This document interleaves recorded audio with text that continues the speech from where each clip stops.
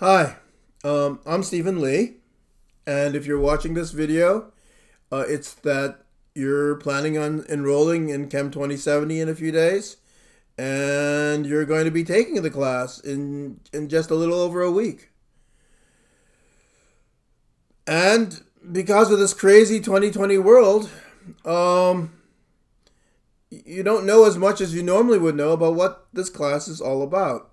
You know, it's Gen Chem, first semester Gen Chem. It's the main Gen Chem class at Cornell, and it's taken by a wide range of students. Many of them are pre-med.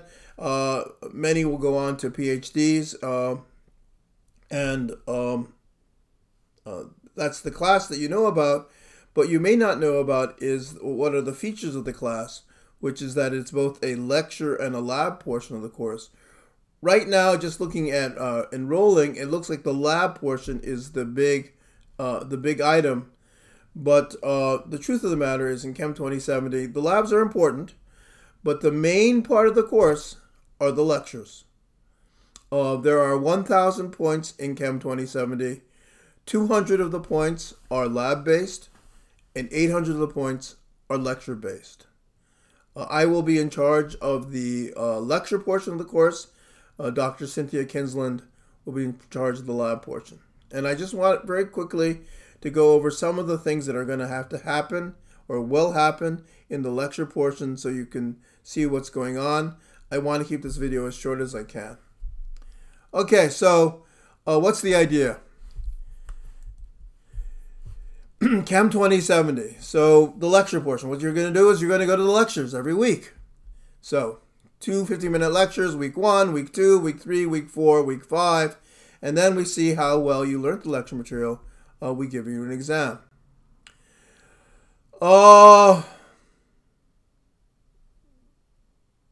This first exam you get in Chem 2070 for many of you will be your first science STEM exam.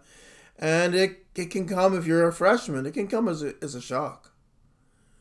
And that's because although the lectures are 2 hours a week, at Cornell, the rule is that for every credit you take, you're supposed to work 3 hours. And so Chem 2070 is a 4-credit course. A little over 1 credit is the lab, but basically 3 credits is a lecture. You're supposed to work 9 hours a week. And that means the lecture is 2 of the 9 hours, and there's another 7 to go. A lot of freshmen, they don't know how to use those 7 hours, and we've decided, since there are so many freshmen in Chem 2070, to help explain what's the best way to do the 7 hours. First, you should spend around half an hour before each lecture going over some prep work. And we will have specific exercises, so before lectures you can go to, where you'll learn, be prepared, learn about what's going to be in the lecture before the lecture, so you can get as much information from the lecture as possible. Lectures are quick. And then that's not enough. You need to spend some time after the lecture to make sure you remember the things you learned and process it. And so there's going to be some post-lecture problems in the course. So every lecture, half an hour of pre-lecture prep, around 1 hour of post-lecture prep. Problems. So that puts you at around 4 hours of the so-called 9 hours you're supposed to do. There should be more time spent. And what should be spent? It should be spent on doing problems closer and closer to the problems on the exam, which is going to come every week. And you need to do this every week. And so we have exam prep. What's that going to look like in terms of your schedule? So here's Chem 2070. Here's the week. And this thing you know about in the registrar's office right now is you're taking one of these 3 lectures. Okay. There's going to be a 24 to 36 hour period before the lecture. There will be the pre-lecture prep, which you'll do, and you should not spend more than half an hour on it.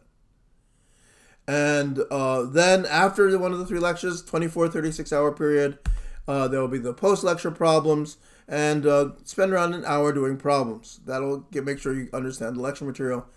And as you can see, that leaves around a little less than half of the week empty, and that's where we do exam problems. First we do preliminary problems in flip class, which is required, and then there's a totally voluntary activity. You get no credit for it, where you do peer-led exam prep run by the TAs in the class, the undergraduate TAs, and where you actually do problems, which I write, which are really at the same level as the exam problems.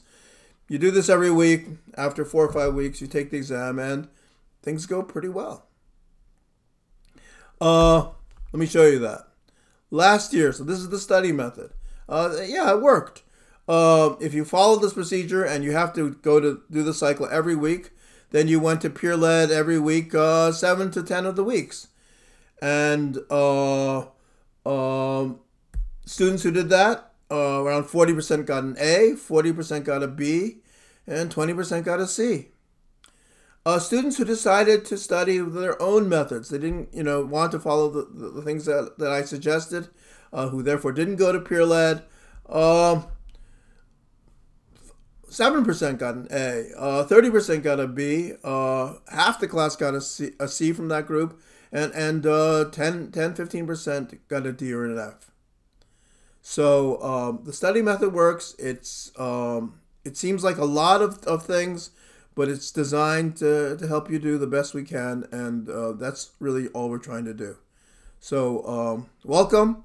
I hope this helped clear up a little bit of what's going to be happening in 2070 itself, and I'll give you one more video later to give you the exact choices that you'll have to make, because there's lots of different ways to study.